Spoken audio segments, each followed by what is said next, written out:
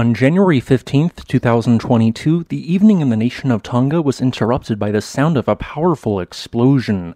To the northwest of the island of Tonga Tapu, the Hunga Tonga Hunga Ha'apai volcano violently exploded with a force equivalent in energy to the simultaneous detonation of 23 million tons of TNT. Subsequently, the world's tallest eruption plume ever measured shot to a height of 58 kilometers or 190,000 feet. Part of this eruption column then collapsed downwards, creating energetic pyroclastic flows which traveled across more than 20 kilometers of ocean, generating a series of highly destructive tsunamis which were measured at up to 20 meters or 66 feet in height. These tsunamis would go on to cause damage around the entire Pacific Ocean, and the sound of the blast was heard as far away as the city of Fairbanks and sections of Yukon in Canada. What had occurred was clearly historical in size, representing one of the planet's largest recent explosive eruptions since the Industrial Age began. However, due to a number of strange features and peculiarities of the eruption, many people, myself included, incorrectly underestimated the size of the eruptive sequence.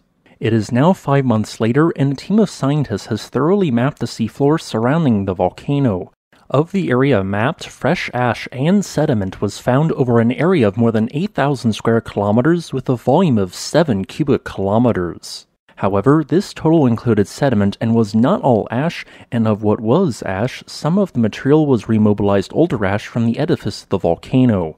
When I asked researcher Shane Cronin, he stated that at a minimum 85% of the fresh material on the seafloor was new ash.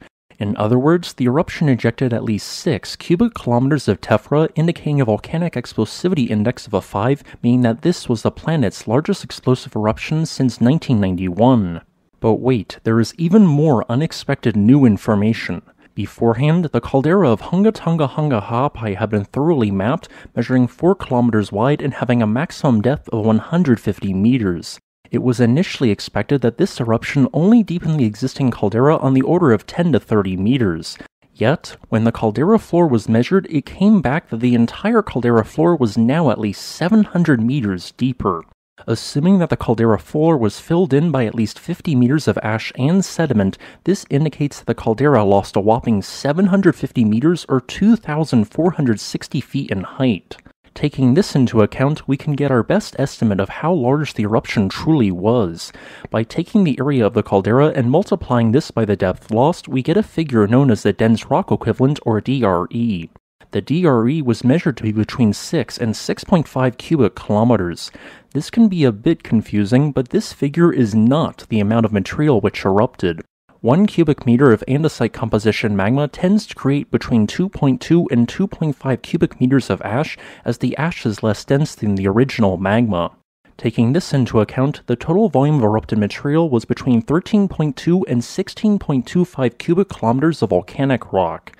This means the eruption had a volcanic explosivity index of 6 and was the largest to occur on the planet since Nova Rupta erupted in 1912. Yes, it was even larger than the 1991 eruption of Pinatubo.